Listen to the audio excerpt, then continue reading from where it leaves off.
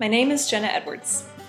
14 years ago, I looked at a box of tiaras from childhood beauty pageants and pulled one out for an 8-year-old brain tumor patient.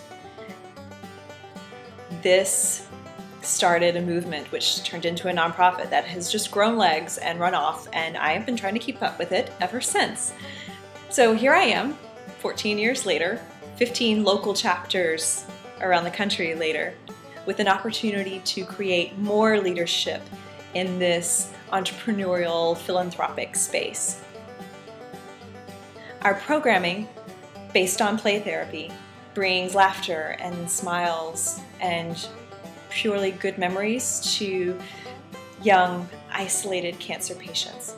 And sometimes this smile is the first one they've had in days. At our 10-year anniversary, we outgrew our original name, Queen for a Day, and we changed it to the For a Day Foundation to include our other programming, Hero for a Day.